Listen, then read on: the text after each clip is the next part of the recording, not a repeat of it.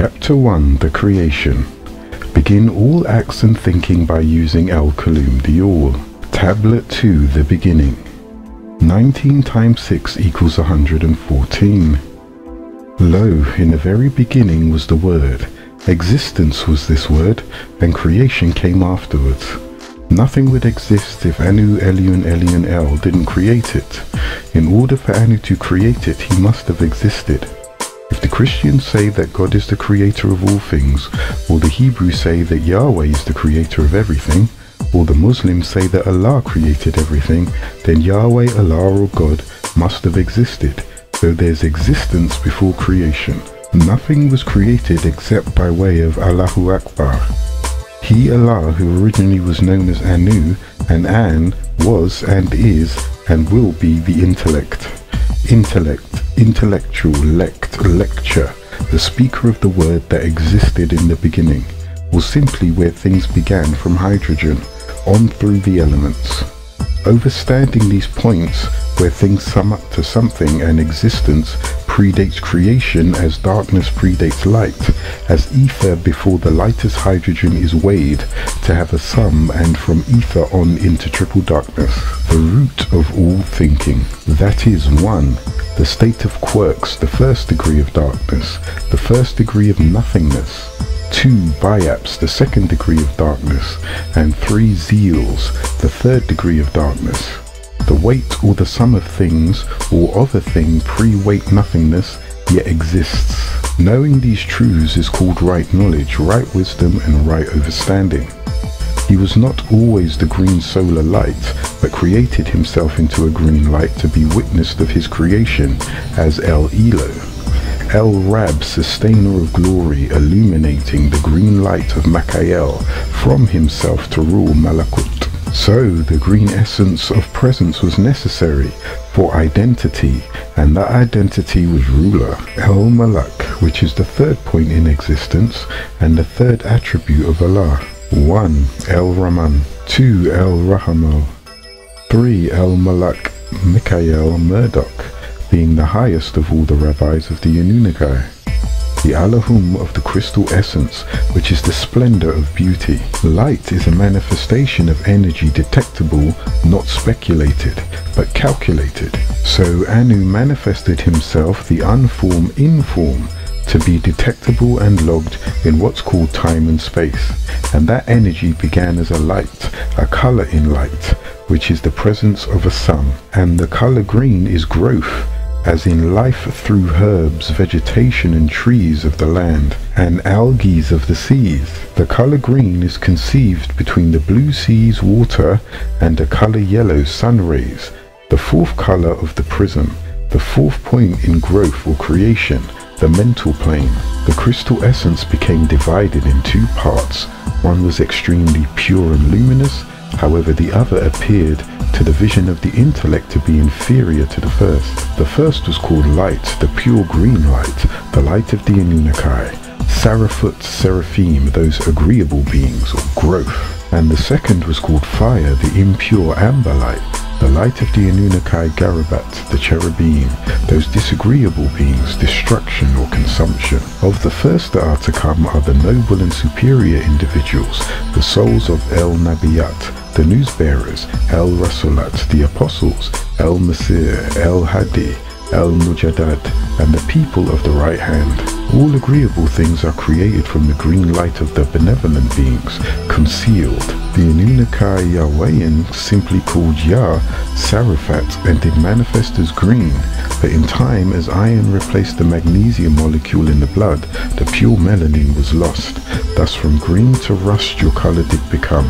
Of the second, the fire, was created the malevolent beings, reveal the Illuminati, which are the jinns, jinni, the disagreeable Anunnaki, the disagreeable Yahwehan, simply called Way, those who are Garobat, a race of disagreeable Anunnaki who were created before Kadmon Zakar. These are the followers of Tarnash of Shakar, the Luciferian. 1/3 of these beings from Yaa-Nun were cast from their home in the 19th galaxy Yaa-Nun, where the Akasha records of agreeable acts are kept, as opposed to Sijin, where the Azaret records of all disagreeable acts are kept. To make a new home in the Orion star constellation, the disagreeable ones made their homes in Betelgeuse, Rigel and Bellatrix. The cycles. The first cycle was a dot in the universe, then that dot became a line. The line became a wall. The wall became a square. The first dot split like a daughter cell into two. The second dot formed a circle by completing one cycle around itself. No one knows save itself where the circle begins and ends. Then it began to spin to form an orb, and thus 360 degrees of square and 360 degrees of circle. The circle was turned inside out and placed within the confines of the square. This was accomplished by first dividing the circle into 4 parts. Geometry was created and dimensions were formed. Geo, Chi, and Metri, measure. The square that you know on this plane is not the same as its counterparts on the spiritual plane and the plane of force. These planes are not perceived by the ordinary human eye. The energy which was confined in the square tried to escape. It pushed upward and outward and downward. This constant friction created heat to the degree that the square could no longer withstand, and an explosion of enormous force occurred. This event had not yet been manifested on the physical plane as the birth of the universe, the formation of stars, galaxies and planets on the physical side. When energy beings manifest atoms, they make up atoms, which then become compounds and elements, as opposed to physical beings, atoms, who manifest and make up cells, which become organisms and bodies. When the Anunnaki Elohim of 360 degrees splits into 2 beings of 180 degrees each, meaning the disagreeable is on the outside. If the male child is agreeable, the female twin counterpart is disagreeable. If the female is agreeable, the male twin or counterpart is disagreeable. The one must conquer the other to become agreeable or to become a child of light, imperfection, that was clicked on in the darkness of perfection. In this way was the disagreeable being created, calling them twins. Every person born was a twin. One defeated the other, and that is how each of you were born. This is called the concept of survival of the fittest. The concept of survival of the fittest begins from the very moment sperm is ejaculated into the vaginal canal. Each of the sperm cells are ejaculated and races to the ovum or egg of the female to fertilize it, and only one of those sperm cells survive the journey, beating out all the other sperm cells in their normal birth. Normally, conception occurs with one egg released from a woman's ovary is fertilized by one male sperm. 7 out of 10 pairs of twins result from the woman releasing 2 eggs, which are then fertilized quite independently by 2 sperms. Fraternal twins. Usually the 2 eggs then implant and develop separately in the uterus. Less commonly, 1 egg fertilized by 1 sperm divides, resulting in 2 developing babies with the same inherited characteristics, identical twins. Often, this division occurs after implantation in the uterus. Monozygotic, from the word mono, Middle English, from Old French, from Latin, from Greek, from monos, meaning single, alone, and zygote, meaning yolk, which is derived from a single fertilized ovum or embryonic cell mass. This usually happens with identical twins, in which it occurs after fertilization, and often after implantation in the uterus. As a result, twins almost always share the placenta, although each has its own cord and bag of water. Fraternal births are dizygotic, meaning they have 2 zygotes, di-2 and zygote, which is a cell formed by the union of 2 ganymedes, especially a fertilized ovum before cleavage. From Greek zooketos, yolk, from zugon, meaning to yolk, derived from 2 separately fertilized eggs. There are also polyzygotic fraternal twins, from the word poly, Greek polu, from polis, meaning much, many, and again zygote from zygote, which are births that are caused by fertility drugs. They arise from 2 or more fertilized eggs and may be from either sex.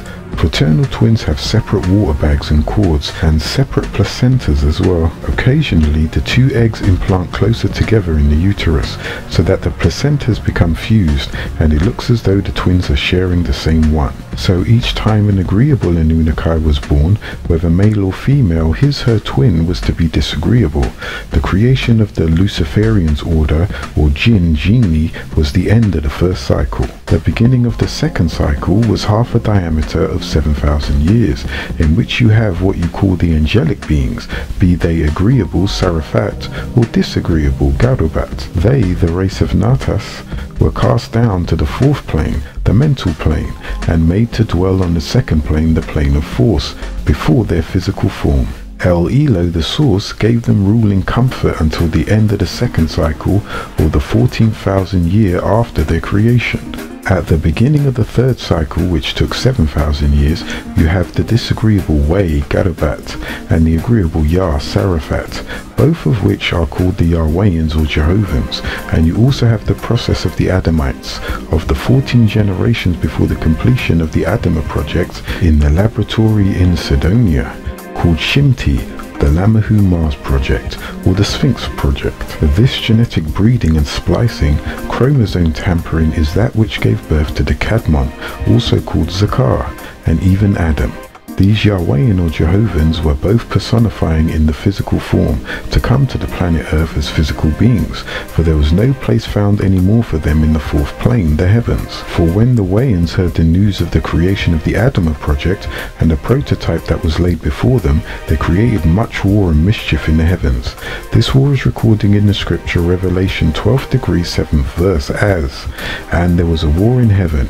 Murdoch and his Sarafat fought against the Draco Helal and his Garubat, and the Sarafat did win, so there was no place found any more in Uranus, Orion, for them.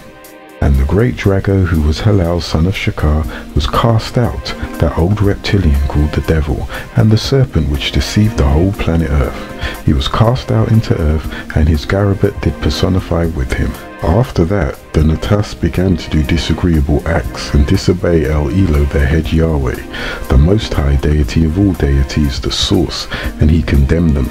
Natas, also called Lucifer, was an extra being on Terra, or what you would refer to as an extraterrestrial. The Luciferian order came out of a group of extraterrestrial beings called the Yahwehs, sometimes called the Jehovahs. The Luciferians would interfere with the beings on this planet called Earth and pass themselves off as gods. The Luciferians, after taking their independence, were allowed to work with the Yahwehans together at one time to conquer certain portions of the planet. But one such Luciferian named Halal, son of Natas or Shakar, wanted to rule all the stars of the heavens, meaning all the Yahwehs. Leviathan, the serpent people, one of the reptilian seeds, or the Luciferians, have been trying to gain control over this planet for many thousands of Earth years. They are called the sex spirit force, also called Porne. They are able to seduce and deceive all those with desires on Earth, turning lust into luster, thereby attracting and controlling all with it. As Nekebu was seduced by the Leviathan powers of lust, it is the death of divinity and the birth of morality. That's why the Intergalactic Federation quarantined the planet. If enough entities were looking for freedom from the control of the Luciferians, the Intergalactic Federation would remove these forces from Earth. Yet Hamims love to lust and lust to love, expressing energy in motion, overexerting their emotions, bringing about their spiritual death. There is a group called the Satanists who are not the same as the Luciferians.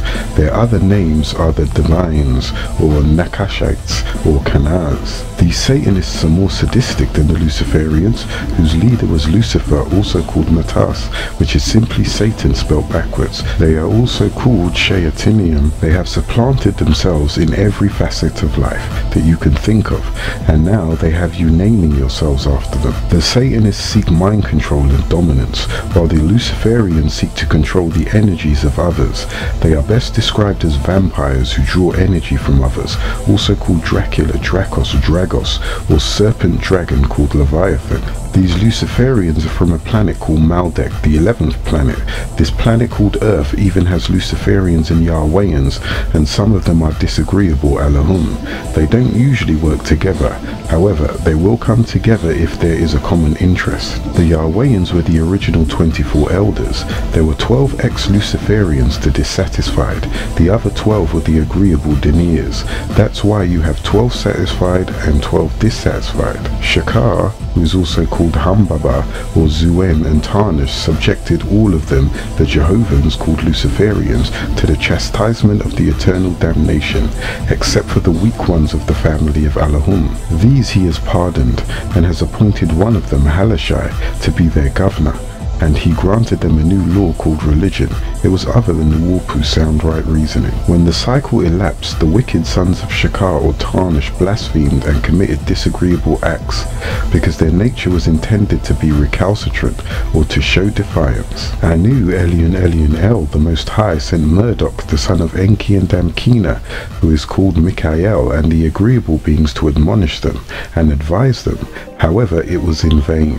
Murdoch was sent because he knew their nature, having been the disagreeable twin of his sister Balat, who was agreeable. So in the beginning of the 4th cycle of 7,000 years, you have Sarafat, Garabat and Humims, later called humans, be they agreeable or disagreeable. You see, the cycle is broken up into 4s. When these disagreeable beings were cast out, one third of them were cast out from the 19th galaxy Ilion with Tarnish. Now you have the sun and you have the 10 planets. Planets speed up when they get closer to the sun. The ancient Greeks called certain points of light in the skies the planetai or planet, a word that means wandering stars, and named them after their gods Hermes, Aphrodite, Ares, Zeus and Kronos. Instead of using the names of the Greek gods, these planets are now called by the names of the Roman equivalents: Mercury, Venus, Mars, Jupiter and Saturn. Planets shine by reflected light. The planets in your solar system are captives of your largest star, the sun. Like the planets, the Earth gives off no light of its own. When a planet shines brightly during the shadow hours, it is reflecting the sun's light. These 10 planets are Mercury, Venus, Earth, Mars, Jupiter, Saturn, Titan, Uranus, Neptune and Pluto, which are your calculations of the planets. However, you shall know the truth. Now let me continue. You have the sun and you have the planets Mercury, Venus, Earth, Mars, Jupiter, Saturn, Uranus, Neptune and Pluto. Earth is the 3rd planet from the sun, which is 93 million miles away, and the 93rd attribute of Allah is El-Nawar, meaning light. He is called the light of the heaven and the earth, which is the sun, the true light of the heaven and the earth, simply Ra or Ray, said ray as in the sun's rays. The sun is the light, the 93rd attribute, and the number 93 million miles is the distance, and this is no coincidence. The sun is the bright morning star, which the planet Venus is also known as. Venus is often referred to as a star on account of its dense atmosphere of carbon dioxide, which reflects solar radiation and causes a very bright visual effect. The circumference of the planet Earth, which is the circle around it, is 24,896 miles. That varies because, as you know, your planet expands and contracts seasonally. There is a universal equinox and an earthly equinox. Equinox simply being when the length of the day and the shadow hour are equal, coming from the Latin aequion octium, equi, and nox, noct, night. The planet Earth goes around the sun, called solar, from the Latin word sol meaning sun, and Ar from the Hittite deity Arena, goddess of the sun, which is the center of this solar system in 365 Earth days. This varies because the hours in a day are not really 24, but rather 23 hours, 56 minutes and 6 seconds. You would calculate this as one day, when in reality it varies. The moon moves around the planet in 354 Earth birthdays. Again, the moon cycle varies, and you call that one lunar year. So now you have this motion of the moon around the planet, and your planet around the sun. You have the whole galaxy or solar system, central solar, with systematic bodies moving around it. It moves around a larger mass every 24,000 years. Of course, this varies in an equinox. And you have precession of the equator needle. It spins one complete circle every 26,000 years on its axis. Precession is the motion of the axis of a spinning body, such as the wobble of a spinning top, when there is an external force acting on the axis. It's a slow gyration of Earth's axis around the pole of the ecliptic, caused mainly by the gravitational pull of the Sun, Moon, and other planets on the Earth's equatorial bulge. From the Latin precession, from the past particle of preceder, meaning to go before. Your equinox varies from 24,000 to 24,896 years. The planet called Earth positioned itself in the location of the revolution of Earth in the year 1970, which was the end of the third cycle as you know it, the end of the moon cycle of water, and the birth of the sun cycle of ether, which was also the beginning of this writing, which was sent to renew your Earth story. Make note, there is no such word as their story, only history, his story, which he says of us, and mystery, my story, which we say of us. When the Euro-American is making reference to the story of the original woolly-haired beings, Moors, they refer to it as history, meaning his story, and when making reference to their story, it's called a mystery, my story, because they really don't have a beginning in the origin of things. Be not arrogant of our knowledge. Take counsel with the ignorant as well as the wise, for the limits of knowledge in any field has never been set, and no one has ever reached them. Wisdom is rarer than emeralds, and yet they are found amongst the women who gather at the grindstones. Be diligent as long as you live. Always do more than is commanded of you. Do not misuse your time while following your heart, for it is offensive to the soul to waste one's time. As you can see, the wise Riskians, the Anunnaki, have made land to equal 1 mile per year, and the circumference of the planet Earth is 24,896 miles. It takes 24,896 years for that cycle to take place. The wise round the figure off to 4 cycles of 6,000 years, which you can call one equinox an age. The other years are in constant speed in movement of the planet, making it right and exact. They, the elders, have made land 1 mile to equal each year, of which time is to renew our history or our story. What happens is we have 4 cycles of 6,000 years. In this cycle called an equinox, 24,000. Thus, you will see that a single cycle has gone, and now we're into a quad cycle. Overstand that. Then we have an epoch of 50,000 years. By that I mean the quad cycle, which is this, assuming your sun and your planet is moving, it doesn't move perfectly around. It moves in an egg-shaped motion, an oval. It is broken up into points 1, 2, 3, and 4. There are 2 points where the planet is far away from the sun, called solstices, which mark the 2 times when the sun is seen during the day, the longest and the shortest times of the year, with Sol relating to the sun. Thus you have 4 seasons, 1 winter, 2 spring, 3 summer, and 4 fall, called the seasons or sea suns, the child of the sea, who lived here before Adam's creation. They lived beneath the sea called the deep, and watched the Elohim create and make that which was good, all determined by the water. Thus you have sea suns, sons of the sea. Humans are also a sea people, living in an atmosphere of air, which is water. First, from water of seamen, to the sac of the womb, to the atmosphere of air, which is water, and the human body, which is 3/4 water, the 4 sons of water. Now, that is just the planet and its motion around the sun. But note, when we take your solar system and cause it to revolve around a larger mass, the universe, there are also 4 periods. The furthest periods from the sun are called the silver periods, or the silver ages. That is the moon cycle. You have 2 silver or moon cycles. Because of the magnetic pull that the sun has, the Earth's elliptic motion speeds up and slows down, and is elliptic, or the great annual path of the sun as seen from the Earth. Your planet is not going around and around at the same speed as you may think.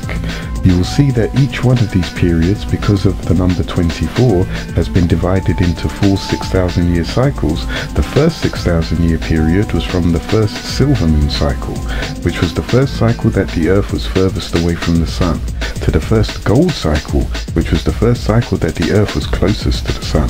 The second 6,000 year period was from the first gold sun to the second silver moon.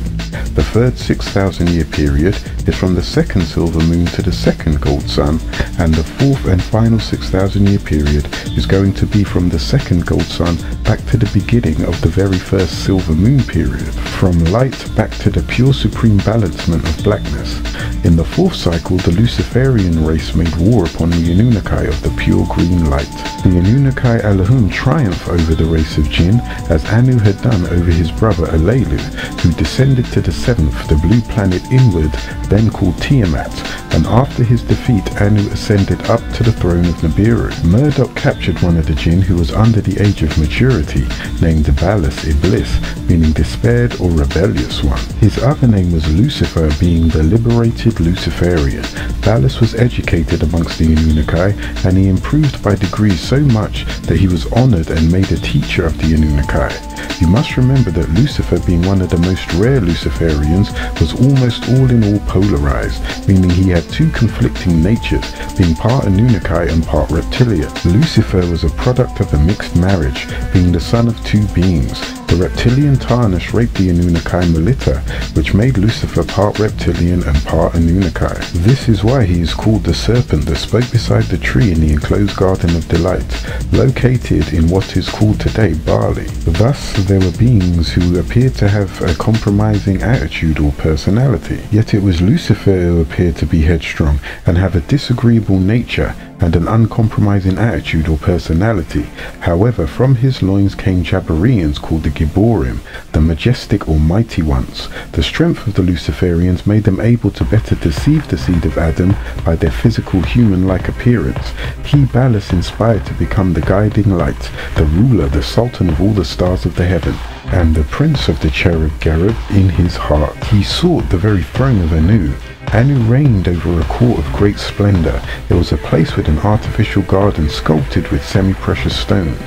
There Anu resided with his wife and half-sister Antum, Antu, 6 concubines, 80 children, of which 14 were by Antum, 1 prime minister, 3 commanders in charge of the Mu rocket ships, 2 commanders of the weapons, 2 great masters of written knowledge, 1 minister of the purse, 2 chief justices, 2 chief scribes, and 5 assistant scribes, all of which Balas wanted to rule. Balas was called Samael in short, with the vapor of the self-complacency and conceit, which is the real nature of Balas. Next, he wanted to scale the skies and try and control and rule all of the stars, the Arwayans, the angelic hosts of the heavens. Often he would incite unnecessary arguments, pretending about his excellence by means of deceitful illusions and diabolical stratagems. Once, some of the company of the agreeable Anunnaki were going to have a look at the preserved tablet, the holiest of holy scriptures, upon which contained the record of the past and the future, called the Manure, the illuminated records, or the Akasha records. On their return, Balas perceived marks of grief on their foreheads and asked them for the cause of their grief. They replied, "This day we have obtained the information from the tablet that one of the Anunnaki Garabat Cherubim, those who are near, the companions of Mikael, meaning who dares to be like El, of the mansion of the Eternal, shall soon be afflicted with rejection and everlasting damnation. Everyone is afraid for his own sake, and we request you to pray that the guardian Anunnaki may not allow any of us to fall this misfortune.